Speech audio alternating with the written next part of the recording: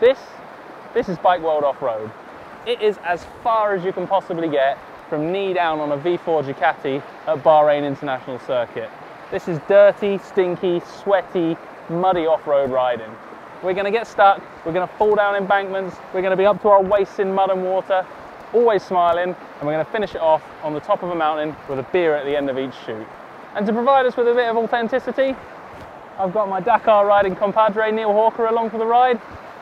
He thinks it's going to be fun. We'll find out how that turns out. Join us for an absolute blast riding bikes off-road.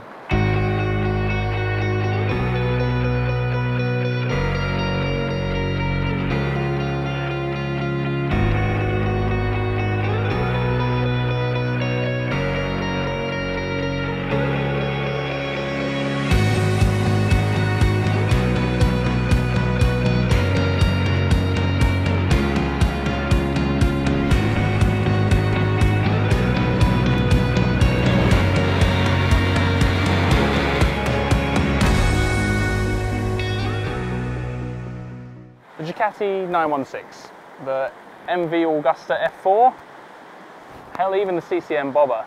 These are bikes that are works of art. People buy them and put them in their living rooms and never ride the damn things.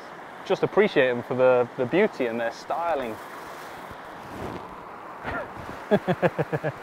These two bikes aren't anything like that, are they?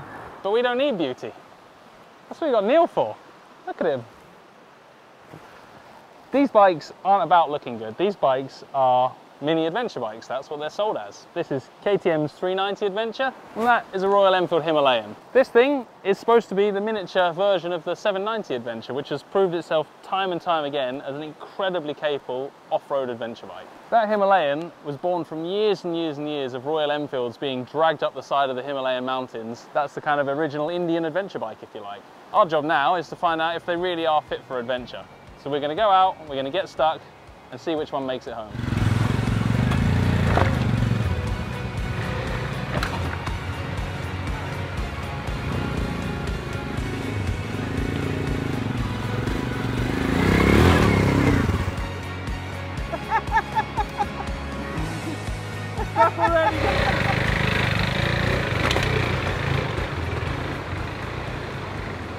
Right, Neil Hawker. Who's going first? Should we rock, paper, scissors for who goes first? Yeah. Are we going on 3? So 1, 2, show. 1, 2, 3, show. 1, 2, 3, show. Wait a minute. Oh yeah. I won. No, that was a fist. That's a rock. So I won nil. Best out of 3. 1, 2, 3, show. 1, 2, 3, show. Ah! No, that's 1-0. This is a counter. It's best of 3. I won the first one. No, I won the first one. It was a fist. Right, all or nothing. 1, 2, 3, show. 1, 2, 3, show. Ah! You go first. Do you want help? You definitely stitch me. I'll shout when I want help. All right. Because I know you're just going to ride straight through clean and be really annoying. Not. Come on, little Himalayan. This is our time to shine. I might actually already be stuck. I can't make any promises. Right. What would Dougie Lampkin do?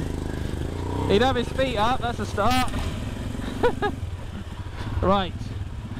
Himalayan through the river. Woo! There's not a lot of room here. It is blooming slippery. Oh, he's making a right meal of that. And what we need to do here is we need to get through the river and in the process make it as hard as possible for Neil to follow me. Fair play. Oh, right, I better get him. I said be waiting for me. Yes! Yes! I am brilliant! Yeah. Woohoo! Well, I've got wet feet. Don't get washed away! Are we going up there? We're going to go up that. That might be a 2-man lift.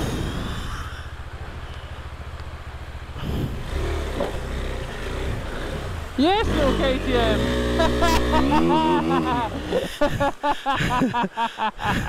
So we have, against better judgment, dropped into a ravine with a river. We've spent an hour getting through. We had to stop for lunch halfway through because we were knackered. And now we found our way out, and it's up that massive hill. It probably doesn't look much on a camera, but you can't walk up it. It's a steep, slippery bank with a big step and an off-camera rock slab to run into it. Neil's got a habit of making this stuff look really easy, so we'll let him do that, and then when I do it, you'll see how hard it is. Go on, Neil. I don't know if I got it. I'm telling myself I haven't got it before I even try. That's not very good.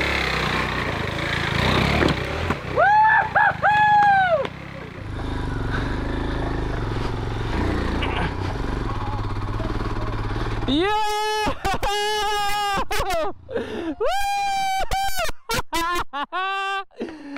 Yes, you beautiful, ugly little duckling.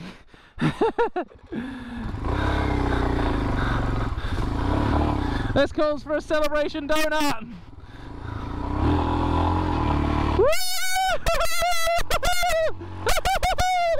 We're out the river, Neil. You know what? Yeah, this thing has no right to be as good as it was up there. You stood up on it and it gripped. It rode up there like a trials bike. It rode up there like a trials bike. It's a little bit lower to the ground and it spends a bit more time dragging its belly on stuff. The KTM's definitely got it beat there. And it's a little bit more nimble, the KTM. Like, you can see, like, when you're popping the front wheel around, yeah, this doesn't do that as well. No. But when it comes to a big, snotty, horrible climb, this just tractors up it. Yeah. I surprised myself. I mean, they're sold as mini adventure bikes. That is no mini adventure. No, adventure bikes aren't supposed to be in a river. The best bit is, Neil, we've even had lunch and we've travelled a mile. Not even a mile, I don't reckon. I mean, I've had a costume change as well. Yeah, you had to get a new helmet because you were precious about your Dakar one. I think for what we're trying to achieve on these bikes, that's unreal. Yeah, that's a gnarly climb, and we just rode 2 budget adventure bikes up there on road tyres. That's worth mentioning. Like, you know, you can do a lot to these to make them more adventure. You can prep them, but we wanted to run them as they come, straight out the box from KTM and Royal Enfield. No prep, no work. We haven't even let the tyres down. Let's go and find some fast flowing trails and some big puddles to splash through. Let's go and ride a bit of that stuff. Yeah. I think we've proved that they are better in a snotty, off-camber trial section than they've any right to be. Let's go for an adventure.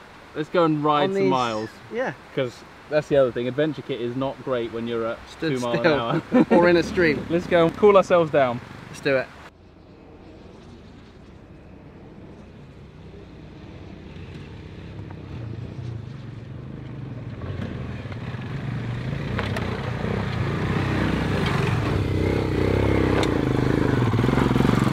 Finally made it out of that gully.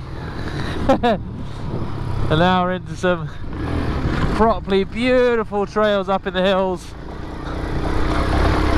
Awesome riding to be had here. And the Himi's brilliant. It sort of bounces and clatters its way through with a big daft smile on its face and its tongue hanging out the side of its ugly mouth. I love it. It's brilliant fun. KTM's kind of scampering around ahead of us, but it just cannot shake. They're all faithful. Yeah, you can certainly move around the bike in the stood up position. It lets you get into a nice position, I give him that. Even on these road tyres, on this stuff, it's nice and smooth. On tracks and trails like this, it's eating it up nicely. We've got dirt bikes coming and playing.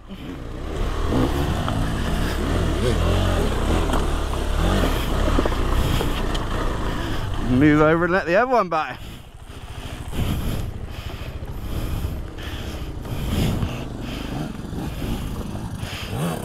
All right.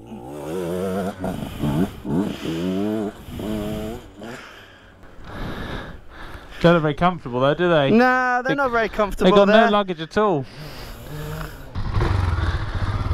So Neil's already been through. He nearly drowned. We're making him stand in the deep puddle, and then I'm going to work my way through this left-hand side now. Come on, little Himalayan. Whee! Come on, little boat. Yeah!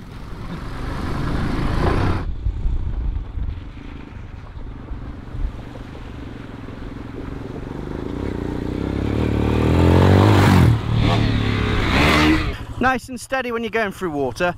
You're trying to keep the bow wave ahead of you. If you're getting wet, if you're getting splashed, you're going too fast.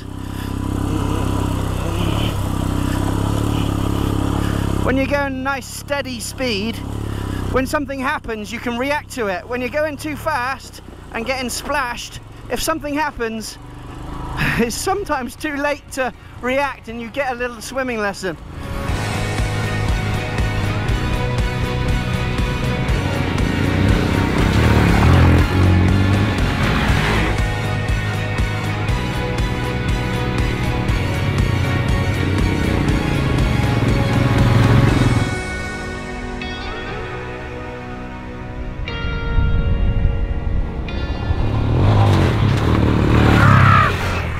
We made it. We have our authentic camp set up. Neil, I think we can break the fourth wall a bit here, can't we? Cheers, mate. Cheers. We do a lot of videoing and testing and different shoots with the guys at Bike World. It's awesome fun. I'm going to go out and say today has been the most fun I've had on a shoot for a very long time. Yeah, it was brilliant. We said at the beginning, the very top, the first thing we said, are these bikes fit for adventure? I think yes.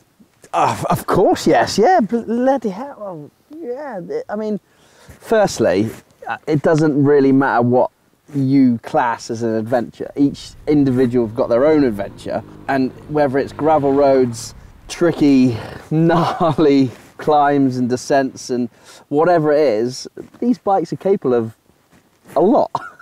a lot more. Oh, smoky You're right, eyes. Yeah, I got smoky eyes. A lot more than they were ever designed to do. We took them to some ridiculous places today.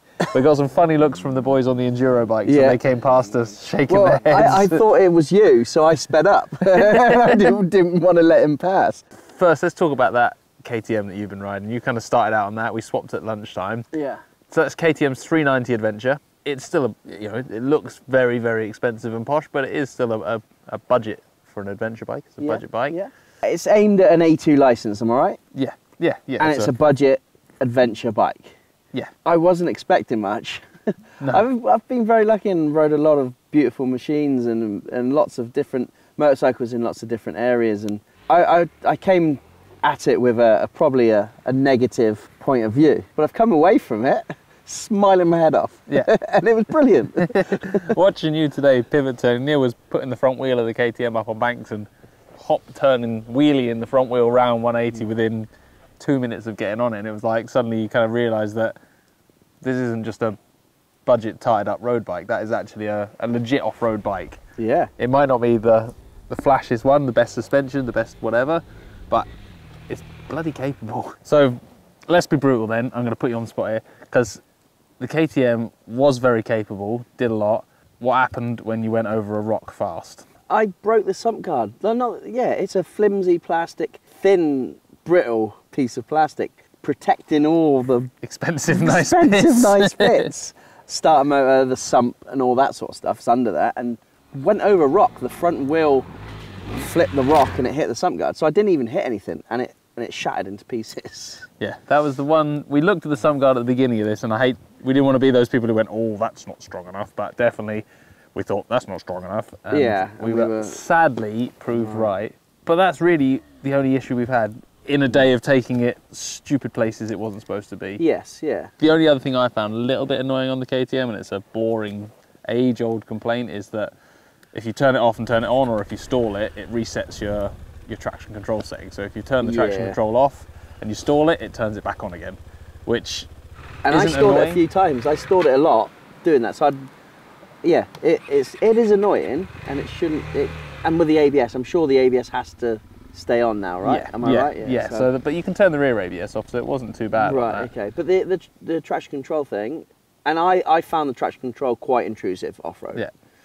It cut in But quite there is a quickly. dongle you can get to fix that. So that problem is moot, but it was a bit annoying today. Let's talk about the Himalayan. That started out the underdog and remains the underdog, but in a charming way. You know, the KTM is sharper, lighter, more powerful, has better suspension, better technology. So this should be like a complete whitewash. It should be like, well, there was only one bike, the Himalayan was rubbish. But every single time you wrote the Himalayan off, it just like doggedly chugged its way out of a situation. It does well at something that it shouldn't do. That bit early when we came out the river, we were buried in the river. We'd been in there ages. We were sweating buckets, hot, tired. I watched Neil ride the KTM up this step bank up out the river, and genuinely, I almost asked you to ride the Himalayan up because I was looking at it going, I don't want to do that. That looked horrible. Straight away you went up, stood up, gripped all the way up. I was off the bike on the KTM. The point where you were pushing on the KTM, the Himalayan was just chugging. And it was very impressive to watch, and it can't be all you. It must have been the bike. It's definitely not me. And that's, well done, well done, Himalayan. That's the story of the Himalayan, really. You know, it doesn't make sense. It's a little bit of an ugly duckling. It's a bit slow. It's pretty agricultural. A daft old thing. Yeah. But it's just endearing. Endearing is the best word for it. For me, it put you in a bit of an awkward riding position, and you had to really think about your riding position so you wouldn't then clatter banks and tight things. Yeah.